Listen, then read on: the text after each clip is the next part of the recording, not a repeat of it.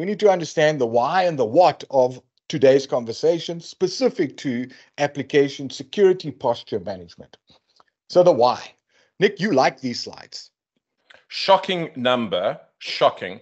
And I want to mention 29 billion, which has got nothing to do with how many fans Mick Jagger has that are still alive, but actually the number of people that are out there whose records are out there somewhere, Al. But we also know that this number moves and it increases, sadly. So this number has increased from last year, hasn't it? Well, this statistic, right, is from a governance body in the United Kingdom, right? And I thought, well, can they really be right? Right? I mean, it's there. There's a whole bunch of these reports. But if you look at the Internet Crimes Complaint Center of the FBI, right, every year they release this report, and this is one of the screenshots from the report, right? And this is for people that have complained about breaches. And look at the numbers. Just look at the red arrows, right? That's pointing up. Year on year, these breaches have become more prolific and has costed people more money. The business email, what's the C, Nick? Compromise. Business email compromise, almost $3 billion, right? Now, obviously, this is, just based on what's in the US, but the one that we would really like to talk about today is the one that everyone's been talking about since the beginning of the year, the Midnight Blizzard one. And in one of our previous webinars, Nick actually took you through what happened, the anatomy of this attack. And I feel like I'm on YouTube where I can say, click the link above to watch that video.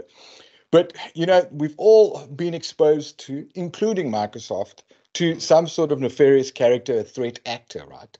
And it's important for us to understand the severity and the seriousness of this conversation. As much as Nick and I joke about these things, this is real, this is today, this is important to everyone that has shown up for this call. Nick, these sorts of slides, I mean, you live inside of this, the Microsoft Cybersecurity Reference Architecture slides and everything else. And this is a traditional sort of, they call it the Cloud Native Application Protection Platform from Microsoft. So where do you think application security posture management fits into this slide?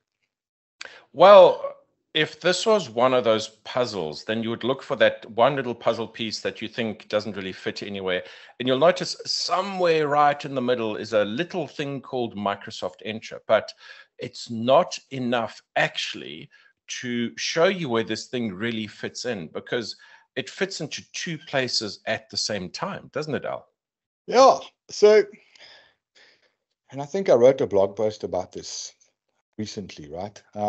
Where we talked about DevSecOps and application security posture management and how it's the intersection of DevSecOps and cloud security posture management. At a SecOps or a DevSecOps level, yes, your developers should look at the security posture of the application they're developing. But when it comes into your environment, you typically roll all that up into CSPM, right? And I know these acronyms are going to drive you crazy, but you can see that line between DevSecOps and cloud security posture management. That's pretty much where application security posture management fits. Why? Because 10 points for anyone who knows what movie that is from. The pizza as a service slide, Nick. Do you want to talk to this? Let's talk about responsibility for a second. And this is not the application of responsibility as regards our parenting responsibilities and our children, but much rather when we take an online service from someone, what are we responsible for and what is the service responsible for? Now, notice at the bottom, when we are entirely on premises, physical security belongs completely to us. Now, as we move up the stack, in this case, we go from left to right to infrastructure, platform, software, and then function as a service, we have less and less responsibility. However, there is an element of shared responsibility. And you'll notice that one of the things that never goes away is data classification and accountability. And then if you look at the third one, which of course we care about in this webinar extensively, is identity and access management. Now you'll notice on the right-hand side that we have both CIS Controls Cloud Companion Guide as well as CIS Foundation benchmarks that speak to this quite extensively. And we're not going to have an entire discussion about controls, But Al, I think the point that we can make here is that identity is something that always stays with us in terms of the things that we are responsible for, no matter if we are even extremely abstracted as a function as a service.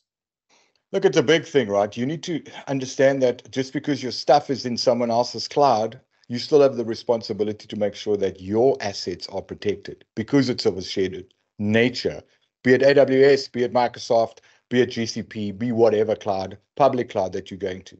So I think we've covered the why, because people are breaking into your environment. The what, application security posture management, is no longer just the purview of DevSecOps or cloud security posture management, because it now falls on the identity and access administrator people to worry about it. Why? Because it's inside of Entra.